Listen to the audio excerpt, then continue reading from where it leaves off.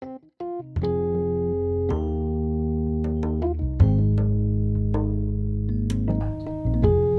afternoon. My name is Sanjay. I'm part of the solutionsIQ team, and here with me is Ravindra. And we just concluded the Agile Coffee Talk. And Ravindra, you had a great session, right? So why don't you tell about yourself, Ravindra? Sure. I'm Ravindra. I work as Head of Engineering Technology in Tesco. I take care of two areas. One is supplier collaboration. Second one is price and promotions. So I've been in Tesco for 11 years, and Yes. great news is that today I complete my 18 years in IT industry. Oh, That is wonderful. fantastic. Yeah. So before Tesco, I was with Infosys and TCS. So that's what I do. And you had a great session, Ravindra, right? I was part of the session. I could see the response.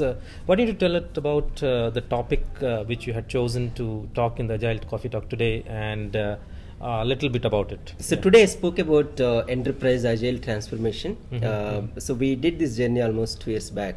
So I thought it is a good platform for me to share what are the pain points that I had, and then what are the challenges. And also most important thing is what are the lessons learned that I had, so that I can share the best practices with the industry. So whatever the struggles that I had, my expectation is that if somebody is trying to do this transformation, they shouldn't go through. They That was my get main benefit, objective. and that's the purpose of this community event also, where the practitioners come and share their experiences, so that we as a community learn from that, right? And I was again part of the session. I think it was a great session. A lot of people had many questions. They talked to you during the session also, even after that, right?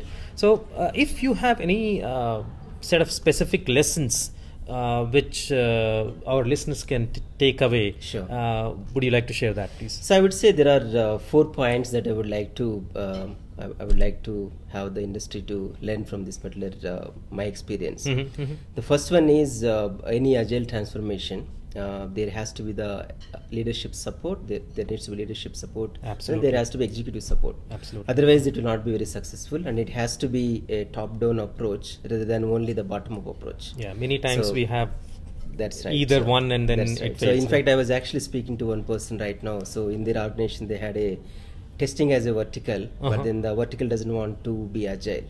So then what happens is in the flow, agile will not be successful. So until unless they change their that becomes an architecture. impediment, Yeah, basically. that's right, absolutely. The second one I would like to say is the team level agile transformation or the change will not really make the entire enterprise to be agile transition. That's right. The reason being there would be one small team where they would like to do all the ceremonies, Practices etc. and But all. then until unless they get the support from the other areas, they will not be successful. So that is the second point. Yes, yes. So the third point that I would like to highlight is if you take process, tools, and the people in the agile transformation, people makes an important role. So in the session, I did give a few examples. So one example is if you have let's say 8 to 10 scrum teams on the floor, it actually makes a lot of sense to have the stand up at the same time.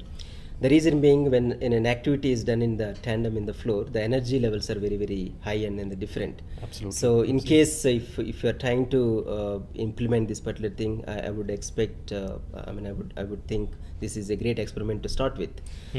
So that is one great lessons learned for me. The second one is we also tried something called flash sprints, where you would not do the sprint in 2 weeks, but then try to do it in 24 hours. A lot of times hackathons are done for the innovation, but the idea is why to only work on the products that would be used in the future or may not be used in the future. So most of the times hackathon products may not be useful.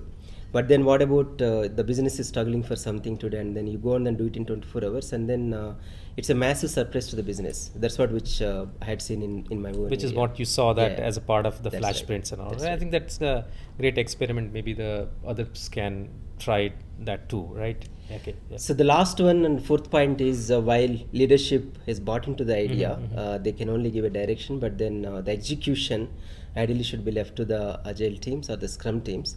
The reason being, especially in our company, there is a lot of freedom to the teams to go and then experiment. I think that actually led to try something, and then if it is successful, you go and then do it. Otherwise, you actually pick up some other thing. I think that experimentation, that is brilliant. I think those are the four learnings. That's I right. would That think. experimentation mindset, and then having an environment for the ability to freedom take the of risk, freedom. and then fail and then again do it. And to learn from That's it. right. I think that's a journey. So that's wonderful, right? So I think with that, thank you for being part of the session, and we appreciate you coming here and sharing your experience. Thanks for inviting. Actually, thank you very much. Nice meeting Thank you. you. Thank you.